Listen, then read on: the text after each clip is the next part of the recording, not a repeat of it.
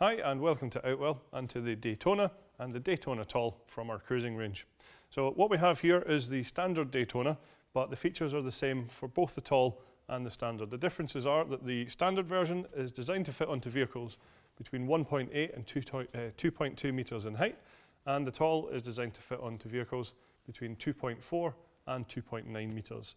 But like I say, most of the features here are exactly the same. So we'll start off with the material that we're using on here. This is our Autex 3000. So this is a high quality taffeta polyester that has fully taped seams. It's been fully PU coated as well, and that gives it a hydrostatic head of 3000 millimeters, so it is completely waterproof. The frame that we use on both versions are made up of our Duratec fiberglass poles. So you'll see here that these look a little bit different to standard black fiberglass poles, and that's to highlight that we actually have a protective sheath around these poles here to make sure that they're a little bit stronger and a little bit more resilient. We also then use our wind stabilizer system on these models, and that is what these Velcro tabs are for, so I'll show you how it works. When you set it up, all you have to do is just wrap these around the pole like this and fasten into position. You'll find that there's one at the top and at the bottom of all four poles around the side here, and this is then where we attach the guy lines. When you pull the guy lines out and peg them into place, that pulls the entire sort of fly sheet, if you like, of the awning against the frame and makes it much more taut and therefore much more stable. So it is a good, strong, stable structure, particularly with the use of our wind stabilizers. The guy lines themselves then are luminous, of course, all the way around here, so these should be a little bit easier for you to spot when it's darker. And they all have their own retainer as well, so when it comes to packing this down, we can wrap up the guy lines and pop them into these loops here, so that the next time you come to use it, these are going to be nice and easily accessible. There is ventilation panels across the top here, so if you're tall enough, then you can reach up and quite easily remove these and just pop down like that if it gets a little bit too chilly. But certainly in this position here, that's going to allow cool, fresh air into the awning in here, and that's going to reduce condensation as well. We have large windows on the sides, so that's allowing lots of light into the awning, making it feel a little bit more spacious as well. So if we just pop round to the front, what you will see here is there's a good sized front door. It's nice and wide, so it's easy for you to be able to get all of your kit in and out of here. So when we step in here, I think what should be quite apparent is there is lots of space within here. Obviously we've got a table and chair in here at the moment, and there is still plenty of space around us as well. So this is going to be ideal for anybody just looking for that little bit extra storage space or living space. As I said then, the windows on the outside allow enough light in here to make it feel nice and spacious. But what you will find is if you want more privacy or less light coming in, they do have their own curtains which are just rolled away at the moment, down here. And these can actually be brought either halfway up using the toggle points here, or they can be fully closed as well.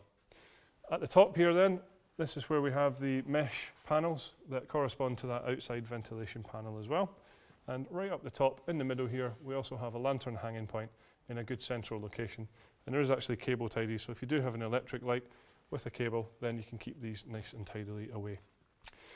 The whole area in here is actually a sealed ground sheet, so what you will find is that you're not going to have any draft coming in here because it's bathtub in style, so you can see that it comes up around the edges.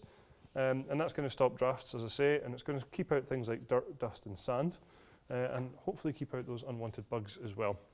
So something you'll also notice is that there are two side entrances on this as well. And on all of the entrances, the ground sheet can fold flat to allow for easy access in and out of here. So at the back then is where we have our link access zone. So this is an area which is fully covered from the back to the vehicle here. And there is a ground sheet in here as well, which just tucks underneath the ground sheet of the awning itself. And you can see then just comes up the side of the vehicle to reduce the amount of drafts. And there is actually two side entrances in that area too, so that you don't have to come in through the awning. You do have easy access into that area. A great feature of this awning and the tall awning is the fact that we have various different ways of being able to attach them to the vehicles. And we'll now just talk you through some of those options. The first and most simplistic way of attaching the awning to the vehicle is actually just by attaching it using the guy line. So all we need to do here is just take the material on top of the van and then take your guy lines across the other side and peg them into position. Next, we can connect with the Velcro bands that are already pre-attached onto the back of the awning, and these would just simply wrap around any vehicle that has things like roof bars attached to them, and then of course we can then take the guy lines out the back and peg them into place as well. Next, you can connect this awning using suction cup clamps, which would be sold separately, but we actually do supply the awning with a steel pole that can go through the sleeve at the back, which you can then attach the clamps to and then attach them onto the vehicle. Next, we can then directly attach the awning onto a rail on the side of the van like this here, and that's going to be ideal if you want to leave the vehicle with the awning during your stay. Finally, we then have the optional extras from ourselves, which would be the magnetic band connector, which would just attach onto any vehicle with a magnetic roof. So it easily attaches on there and then just is guided into position across the back. And we then also have our Outwell Touring Connect set, which is a figure-of-8 kit that can attach the awning directly into a rail, which enables the awning to be a drive-away. So there are a few optional extras available for both the standard and the tall version, which would be a flat woven carpet for inside here, of course just giving you a bit more comfort. There's also a footprint available to go underneath this ground sheet, which is going to help protect it and keep it clean and dry on those wet and muddy days. And of course we also have our connecting kits available for this too. So there you have it then, that's all the features of the Daytona and the Daytona Tall from our cruising collection. Thank you very much for watching.